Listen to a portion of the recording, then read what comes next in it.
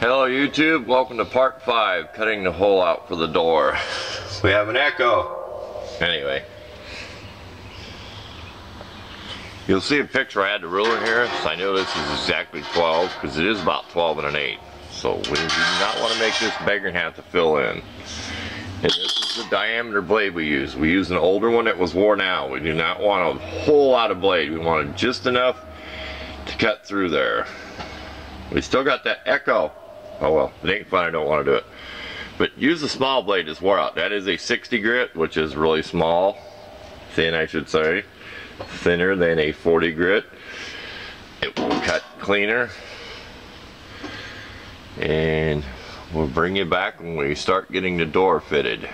We're going to put the frame in and get all that welded first, then make the door, because we're going to be adding that door gasket and we don't want any heat on it on the glue. So the frame will be put in before the door is made. So stay tuned. Okay, we squared it up the best we could, which this will be the top. This will be the left side. We actually have more gap at the bottom. And then what we did is we ground on this side a little by little, putting some Sharpie marker lines. We had to kind of lift this up, pop this up a little bit to get this to go in. We don't want too big of a gap to have to weld. So we are fitted. We will double check to make sure it's straight, even with here to here. If it's off a little, you won't notice it. If it's off like a 1/16 of an inch, maybe an 1/8 of an inch, I'll notice it. But there we go, it's fitted. There's a pretty big gap there, but that's underneath, so if it gets sloppy welding or brazing it, you won't see it that bad. So we shoved it this way and this way. These are the sides you'll see the most. Most people, you know, with the hinges and stuff over here, but you won't really ever see the bottom. But there we go. It's just going to be into 1-inch angle iron. Now you start to see why you got to have all this depth. Oh, probably only in about a 1/4 inch right here. It's sticking down. This probably only sticks about a 1/4 inch, so it goes in like 1 3/4.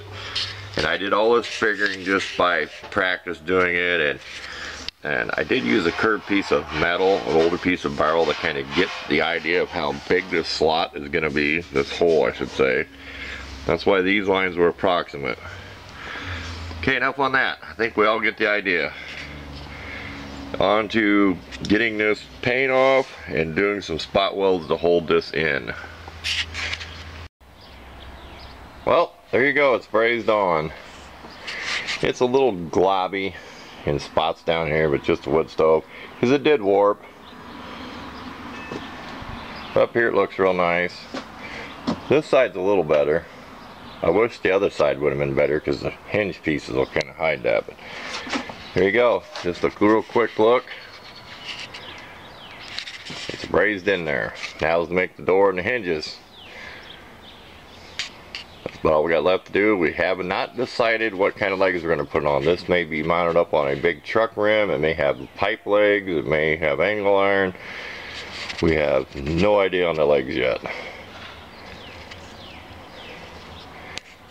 There you go. Thanks for watching part 5.